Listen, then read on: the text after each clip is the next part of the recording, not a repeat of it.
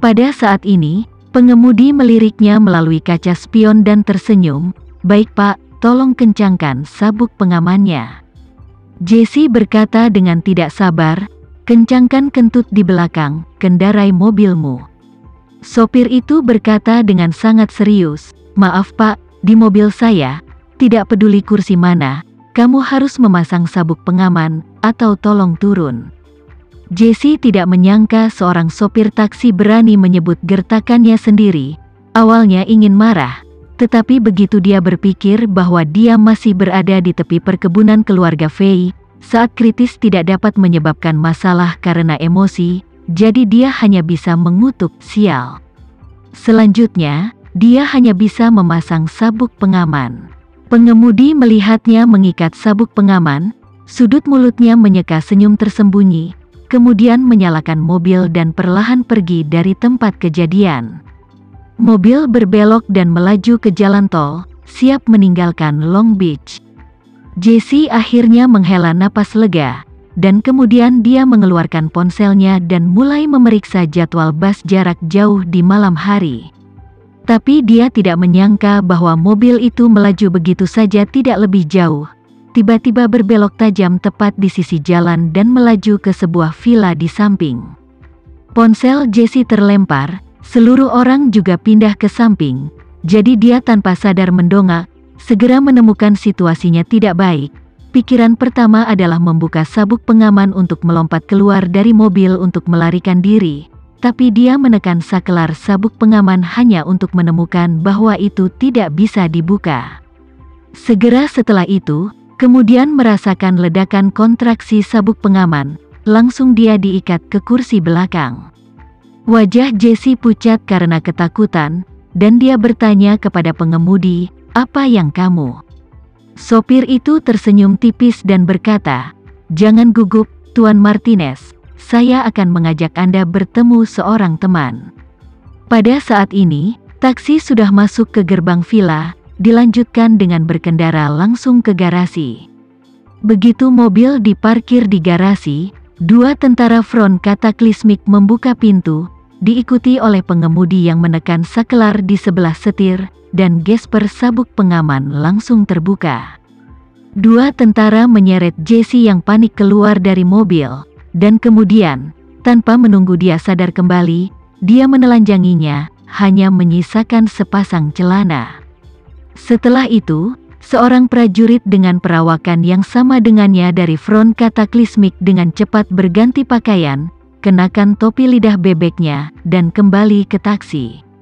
Begitu pengemudi menginjak pedal gas, mobil melaju lagi, tidak lebih dari 1 menit sebelum dan sesudahnya. Begitu taksi meninggalkan rumah, taksi itu langsung melaju kencang, membawa tentara yang menyamar sebagai Jesse sampai ke terminal bus tempat Jesse ingin pergi.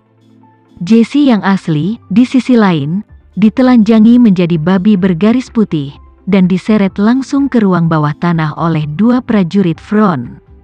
Dalam perjalanan, Jesse bertanya dengan ketakutan yang tak tertandingi, "Kakak-kakak laki-laki kalian, siapa kamu? Apa yang kamu inginkan? Jika Anda menginginkan uang, saya dapat memberi Anda banyak uang. Banyak dan banyak uang, kamu hanya perlu mengatakan nomor." Salah satu dari mereka mencibir, "Jesse, uangmu lebih baik disimpan untuk dirimu sendiri, mungkin kamu masih bisa menggunakannya ketika kamu sampai di sana." Ketika Jesse melarikan diri dari keluarga Fei, dia berpikir bahwa melalui pandangan ke depannya yang luar biasa, dia pasti bisa memainkan operasi ekstrim dan melarikan diri dari langit. Tapi dia tidak pernah bermimpi bahwa dia baru saja kehabisan keluarga Fei, bahkan tidak 5 menit sebelum dan sesudah, dia berada di sebelah rumah keluarga Fei dan menjadi tahanan. Sangat ketakutan, dia dibingungkan oleh berbagai pikiran di dalam hatinya. Meskipun dia tidak tahu siapa geng yang menculiknya, tapi jauh di lubuk hatinya, dia sudah punya jawaban. Dia merasa bahwa orang-orang ini harus menjadi orang di balik pembunuhan saudaranya, dan penguapan seluruh geng Italia dari Vancouver. Segera, dia diseret ke ruang bawah tanah. Setelah pintu terbuka, dia ngeri menemukan seorang pria telanjang tergantung di kamar, sama seperti dirinya, hanya mengenakan celana pendek. Pria nak ini tak lain adalah Zakari. Pada saat ini, Zakari tidak berada di dekat gaya tuan muda keluarga Fei yang biasa dari masa lalu. Dia telanjang, tangannya digantung, dan seluruh orang itu seperti babi pedaging yang akan disembelih. Kedua telinganya hilang, dan satu-satunya yang tersisa adalah 2 luka besar, dan luka-luka ini ditutupi dengan bercak-bercak besar dari lulur darah. Zakari saat ini juga tidak menyangka akan tiba-tiba melihat Jessie di sini. Melihat Jessie dibawa masuk, dia pertama kali terkejut, dan kemudian ekspresinya menunjukkan lebih dari beberapa poin kegembiraan. Tidak ada yang lain. Zakari sangat menderita di sini, seseorang yang sangat putus asa di sini. Saat ini ada Jessie kenalan dengan dia untuk berbagi penderitaan. Suasana hati turun, sedikit kegembiraan tidak bisa dihindari. Selain itu, bahkan jika itu mati, dia memiliki seseorang untuk menemaninya di jalan. Tetapi situasinya jauh lebih kuat daripada orang yang sekarat di sini. Tapi Jessie melihat Zakari di sini dan tidak sedikit pun senang. Sebenarnya, yang paling dia takuti adalah melihatnya di sini. Karena, jika pihak lain bahkan berani memindahkan tuan keluarga Fei, lalu siapa dia? Kentut, mencoba melarikan diri akan memiliki lebih sedikit kesempatan. Pada saat ini, salah satu tentara front CATACLYSMIC memandang Jessie dan bertanya, "Tuan Muda Martinez, Tuan Muda Fei sangat senang melihat Anda. Kenapa kamu sama sekali tidak senang melihat teman lamamu?" Jessie tega mati, dia seperti manusia, bagaimana mungkin dia tidak mengerti pikiran Zakari? Jika dia Zakari, tiba-tiba melihat seseorang menemaninya, dia pasti akan senang. Dia memiliki ilusi bahwa dia bisa berhasil melarikan diri, tapi dia tidak menyangka akan ditangkap di sini secara tiba-tiba. Pada saat seperti itu, dia secara alami dalam suasana hati yang rendah. Prajurit itu melihat bahwa Jessie tidak berbicara.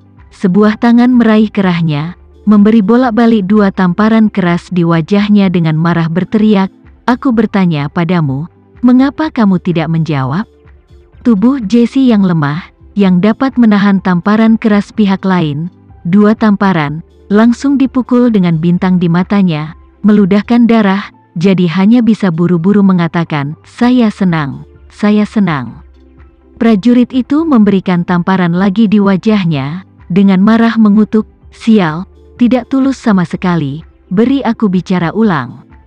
Gigi Jessie patah sedikit, wajahnya penuh rasa sakit seolah ingin meledak, tapi hanya bisa menegangkan kepala dan memohon, "Aku sangat senang, tolong jangan pukul." Prajurit itu tertawa, "Tuan muda yang kejam Martinez, kenapa dia memohon belas kasihan begitu cepat?" Tapi hanya menerima beberapa tamparan saja. Pertunjukan yang bagus baru saja dimulai. Kamu sangat awal untuk memohon belas kasihan. Apa yang bisa dilakukan dalam sekejap? Saat Jessie mendengar ini, dia tahu bahwa pihak lain pasti tidak akan membiarkannya merasa lebih baik, dan mungkin bahkan siap untuk membuatnya menderita sampai mati. Jadi dia tanpa sadar menangis dan memohon, "Kakak, kita tidak punya musuh. Kenapa kamu ingin membunuhku, kakak?" Zakari melihat Jessie seperti anjing mati yang menangis dan memohon. Kilatan cahaya di hatinya, segera menatap monitor di atas kepala, membuka mulutnya, dan berteriak, "Pak Yoshua, Tuan Yoshua, apakah Anda di sana?" Penculikan Nona Gu adalah ide Jessie. Semua detail sudah direncanakan oleh dia. Dia dalang, Pak Yoshua, tolong bantu saya memberi pesan kepada Pak Renza. Mohon Pak Renza untuk memberi saya perlakuan yang ringan." Seluruh orang Jessie mendengarkannya dengan tercengang. Bagaimana dia bisa berharap Zakari membuka mulutnya sebenarnya untuk menumpahkan pot padanya? Selain itu, mendengarkan arti kata-kata, seolah-olah dalang di balik penculikan gema ini telah membawanya ke sini. Jika demikian, maka dengan geng yang membunuh saudaranya, seharusnya tidak menjadi gelombang, kan?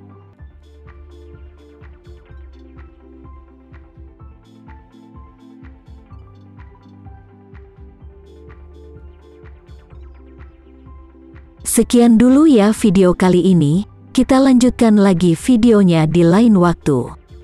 Oh iya, bagaimana menurut kalian? Semoga bisa sedikit menghibur kalian semua. Untuk teman-teman yang baru nonton, jangan lupa subscribe ya, hehehe. Dan kalau teman-teman ada yang ingin gabung langganan, bisa langsung gabung saja untuk dapat fitur yang menarik dan sedikit membantu Mimin. Terima kasih banyak sudah menonton, sampai jumpa lagi, bye.